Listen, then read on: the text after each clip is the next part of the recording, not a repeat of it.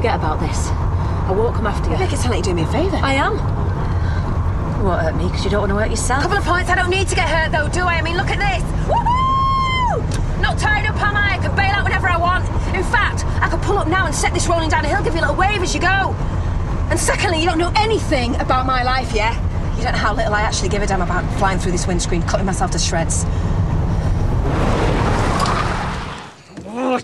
She's took the keys. Come with this plan together, did you, eh? No, none of this is a plan. This is just craziness. No. My wife is going crazy, worrying that Adam's going to end up getting killed. This was going to fix that. No, you just let her off the hook. I haven't done anything. This has got nothing to do with me. What, your mum's just trying to get back in your good books or something? Oh, trust me, it'd take a lot more than that. Right, ring her and tell her to come back here. Adam's life depends on it, and I'm not exaggerating. Maureen's really worried about him. Oh, get you and your concern for people. Yes, get me. It's straight to voicemail. What is she doing?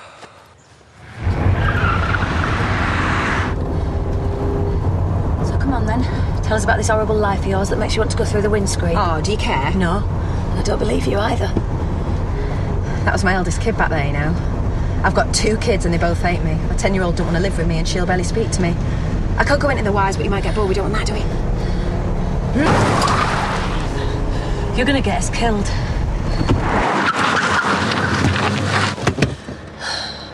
Well, I did say I might.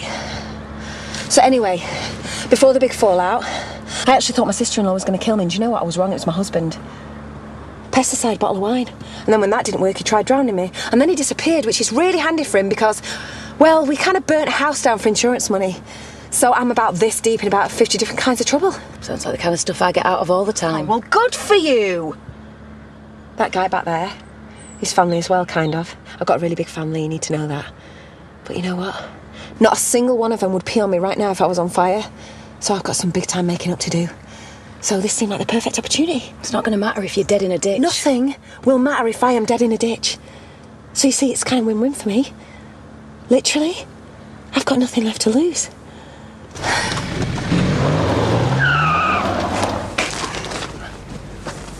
Take a picture. You know you want to. Oh, and yet and somehow I'm able to resist.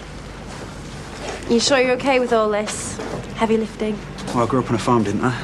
I didn't bother with it much, though, did you? Couldn't stand the excitement. Couldn't stand the hard work, more like. What? Feeding a few animals? Driving some sheep to market? Mind-numbing. Suits your fiancé. Oh, I'm sure he'll be devastated you think that. Oh, no, I'm sure he's untouchable now he's found a way of luring you back. I didn't need luring, thank you. No, I bet you jumped at the chance, actually.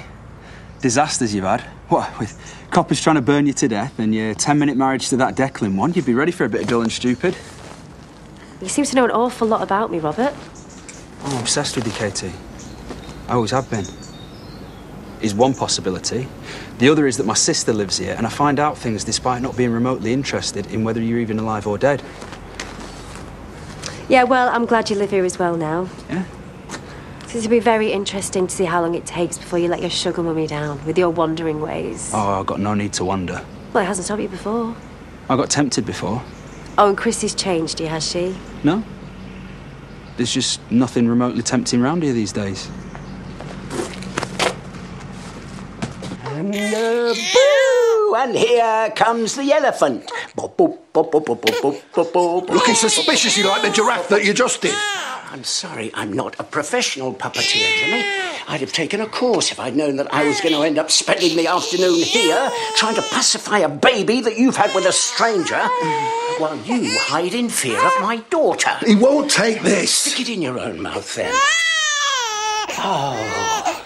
What did you used to do when Angelica was crying? Pretend to work.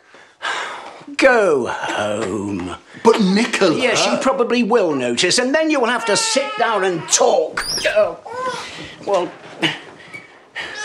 short of getting Pearl to pretend he's hers, can you see any other alternative? Do you know what, Robert? I actually thought that you might have changed. But you're still the massive... You always were. Whereas I never think about you at all. So, the Andy thing isn't a joke. Wow. You know, we don't all treat people like you, Robert. No, you're an angel. I never put it out as bad as you did. Oh, you just settled for whoever's near enough to chuck your knickers out from the Woolpack doorway.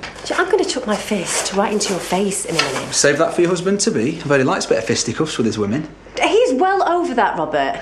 It shows what kind of person you are to even bring that up. But you don't forget this. Put that down. No, I said I'd help and I am doing.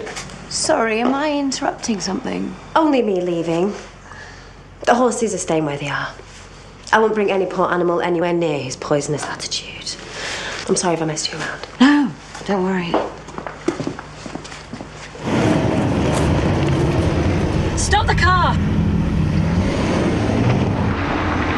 Stop the car! Just stop the car, will you?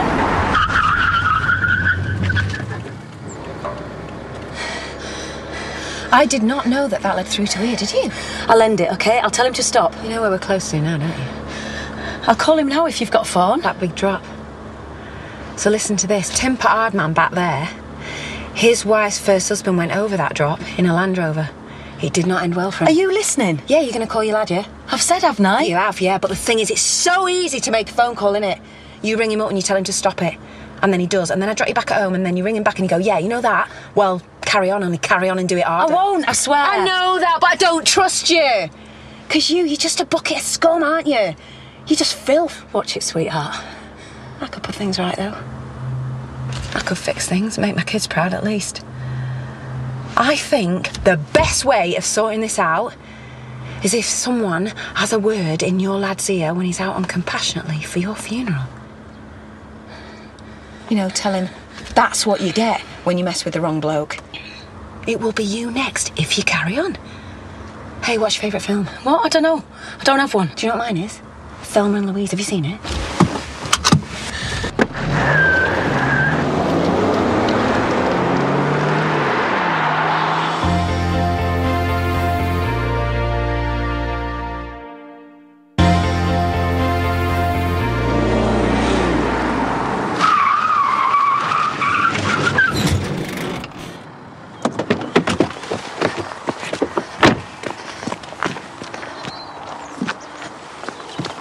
Get out. What I want, I'll tell you what I want. I want Adam Barton to take another kicking, you know, because I want the excuse to come round to yours and do some real damage, yeah? Make you wish you had gone head first over that drop tonight, yeah? Now go on, run along. Literally!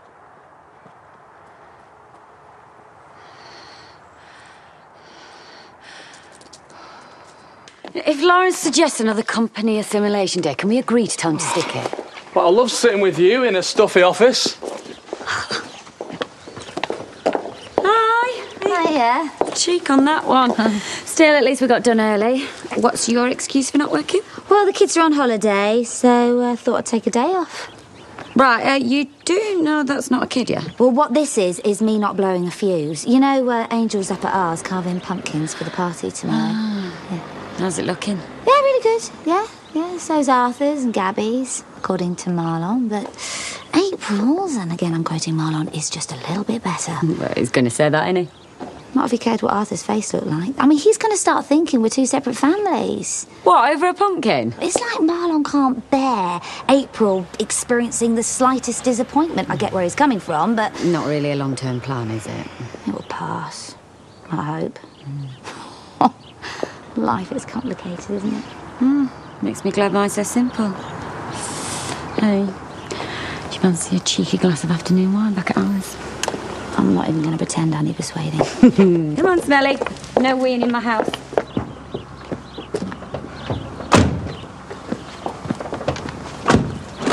Hazard, is that? Been there all day. Something else to be narky about.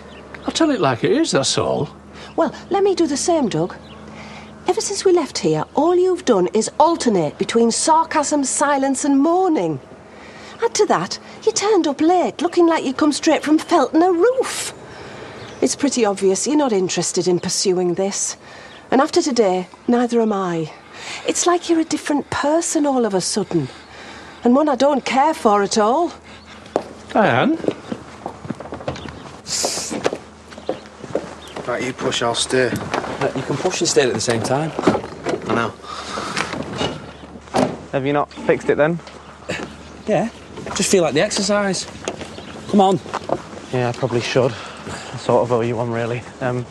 You might want to check the petrol tank. Oh, of course. Brilliant idea, Mr. Mechanic. Ross, I don't mean that it's empty, Mr. Sarcastic. Anyway, look, right, I don't really know how to tell you this. No, this is my home now. Diane, please. Do you want me to bar you? No, but I probably deserve it. I haven't gone off pursuing this thing, but I was worried you might. I have. I told you. I've always been a flowers and chocolates man. Holding doors open and complimenting ladies on how they look, but it's a long time since I did any courting, and I'm not sure what's expected anymore.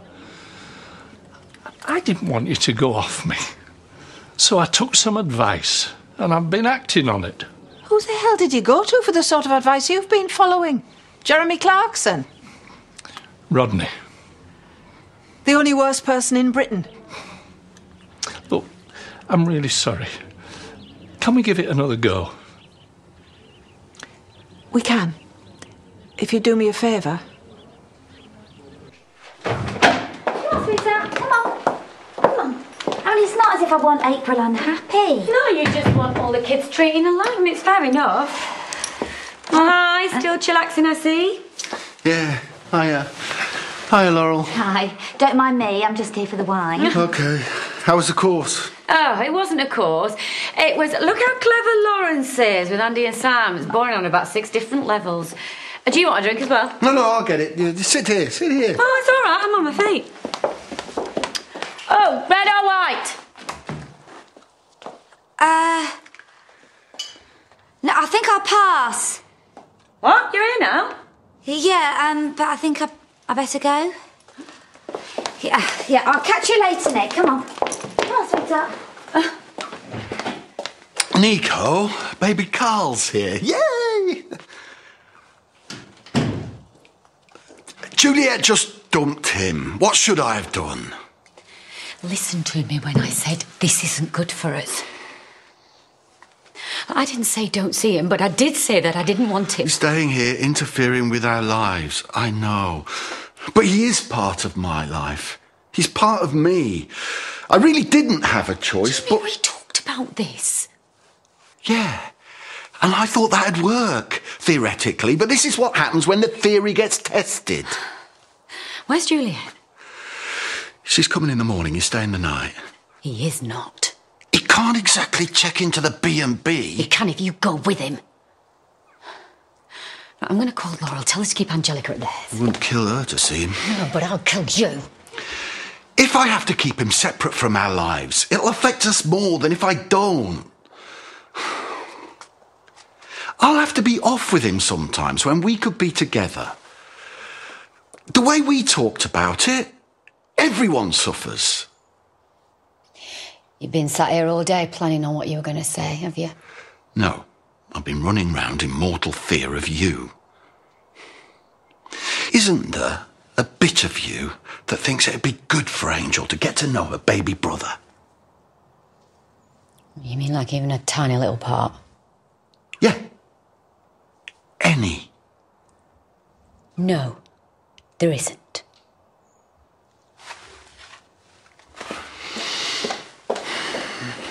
Nice timing, Carl.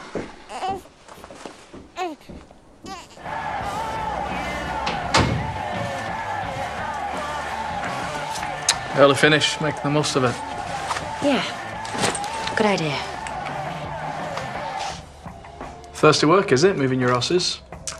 Well, I haven't moved them, and I won't be doing. Just got a bad taste in my mouth, that's all. Right, well, you look pretty grimy, though. What have you been doing? Just dealing with trash. Well, do you want me to run you a bath? Yeah.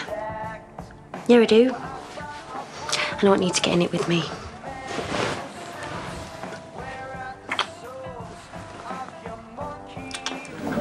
It's all about making money, though, these days, isn't it? With kids as well as companies. I mean, come trick-or-treating. The look on their face if you don't give them at least a quid. I was happy with a bit of bonfire toffee. And do you know what one of our neighbours had? A Halloween tree. Hello, Rodney. Hey, Doug. Nice afternoon. Lovely, thanks. I've had worse. I think a Halloween tree sounds nice. Well, you would say that. Set you in front of anything sparkly, you're happy for hours. You silly woman.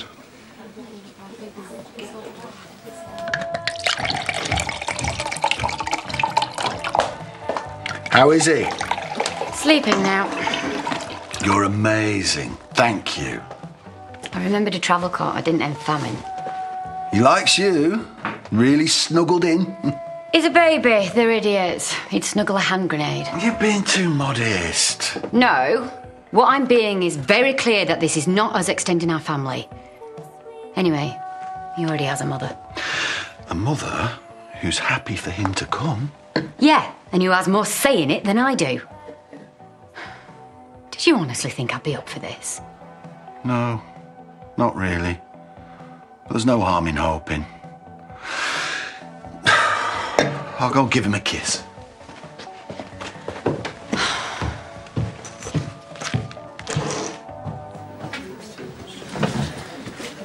Bottle of your dearest champagne, please. I didn't have you down as the type. I'm not, but he's buying, aren't you? I've only got 20 quid. Well, 20 quid's worth of whatever then. 2 bottles, please, Dad. And what am I? 3 bottles. Sorry, Dan. I'll have another when you're ready, please, Diane. Right you are.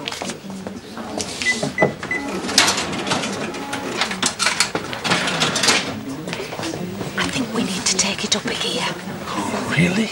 Yeah, come on, give me both barrels. Same again, Doug?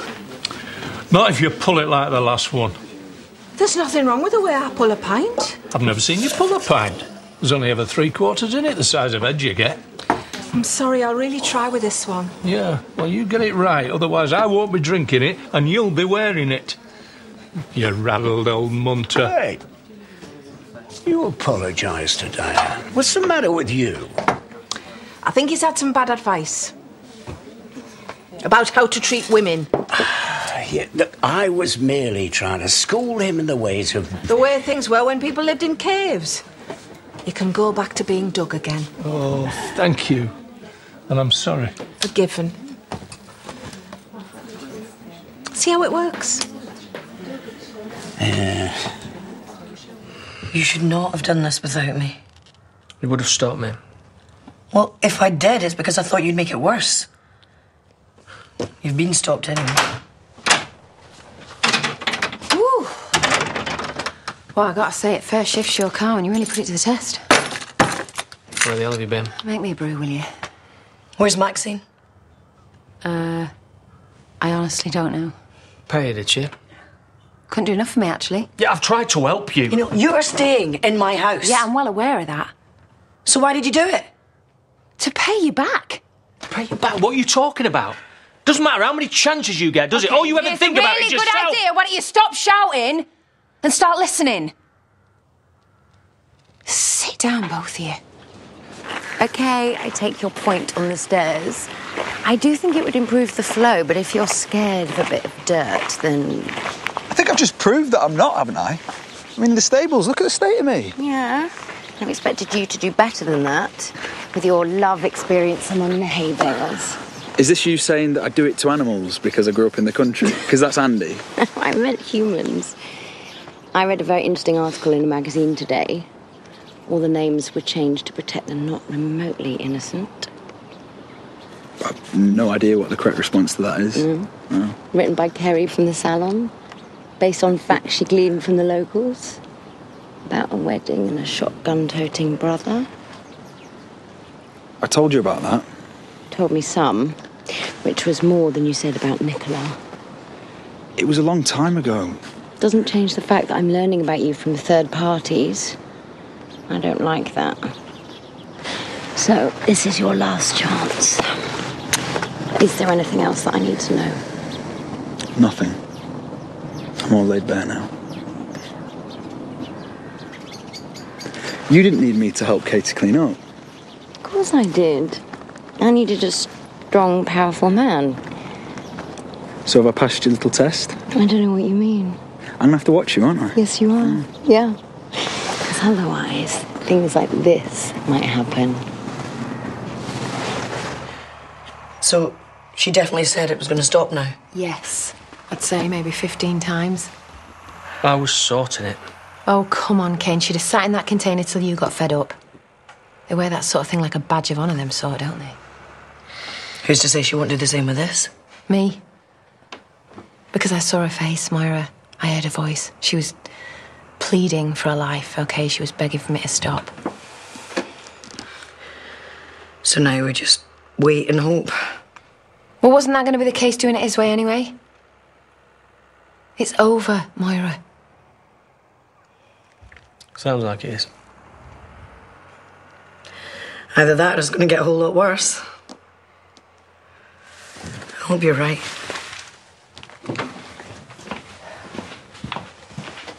I am right. I believe you. What are you going to do then? Send a group text out to everyone letting them know I'm back in the good books? Yeah, I'm right on that. Good. Well, you might want to lob in the word hero. You know, just saying, just a suggestion. I'll bear it in mind.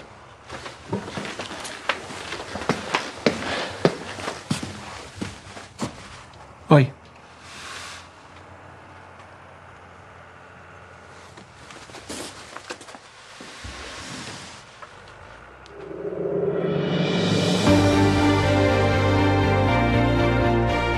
Holly Willoughby dishes out the emotion. If you missed last night's surprise, surprise, you can see it now on ITV Player. Tonight at 9, our historical drama, The Great Fire, continues. Thomas searches for Sarah as the flames engulf the city. Next, though, a Dalmatian with itchy feet keeps escaping. Paul O'Grady for The Love of Dogs.